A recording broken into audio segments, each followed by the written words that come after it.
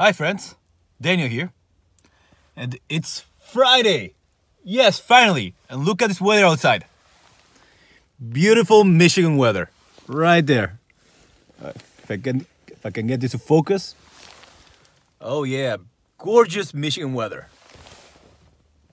Anyway, I'm here to talk to you about Tether. So let's start with, what is Tether supposed to be?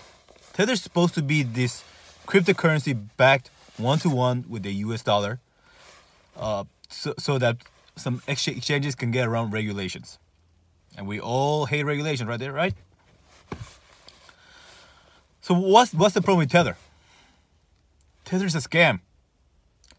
They claim to have all this US dollar backed in some vault somewhere to back this money they're printing. But they have never showed us any proof that any of this is printed or real. Even their initials, USDT,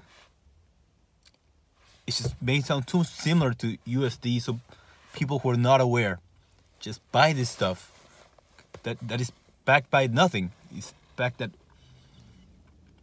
a scam. It's not even backed by the faith of the people. Anyways, I just want people to be aware of this scam and do your own research. As always, thanks for watching.